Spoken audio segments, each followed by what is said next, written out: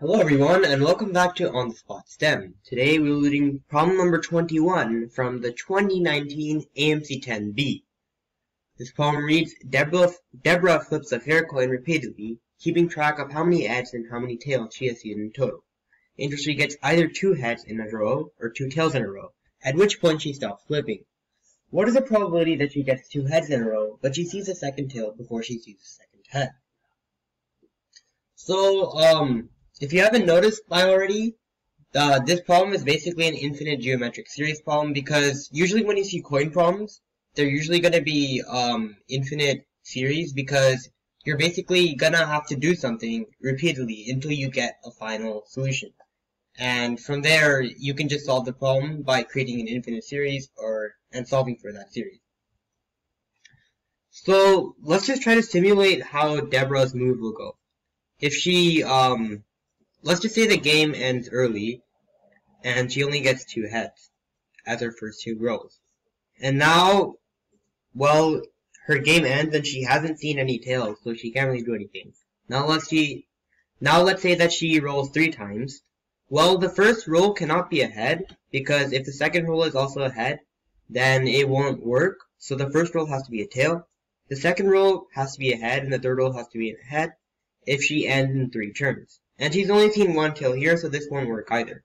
If we go HT, HH, this won't work because you see the second head before you see the second tail.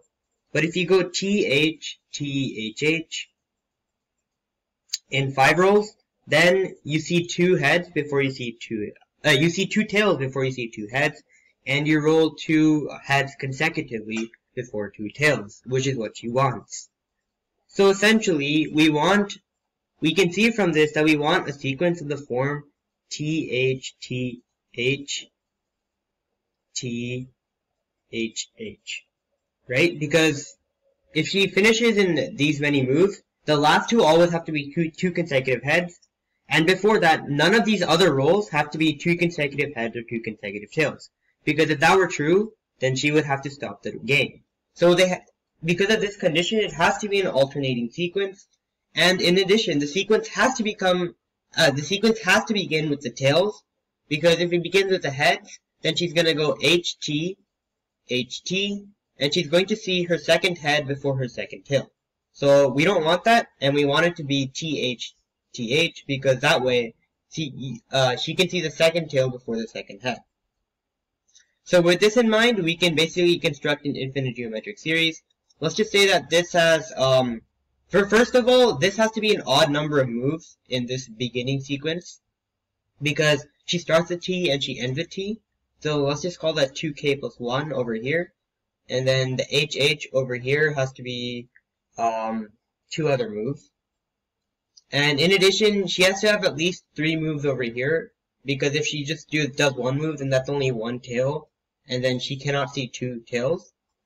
So basically you have 2k plus 3 moves in total, and k has to be greater than or equal to 1.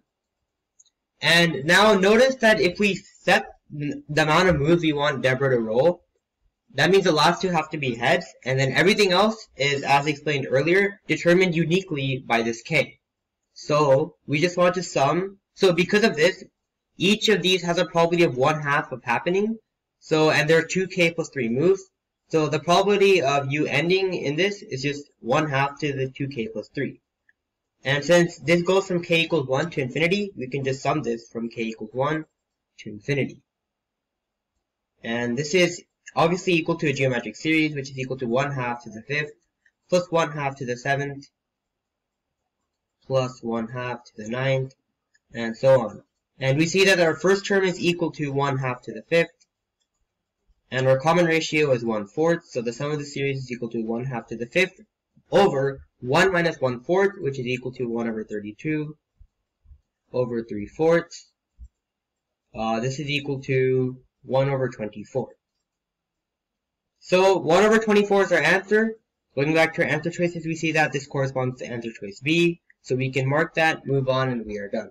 Thank you for watching. If you enjoyed this video, please share this with your friends and subscribe and leave a like. And if you want us to cover anything else, please leave down a comment below and we will cover it. Thank you.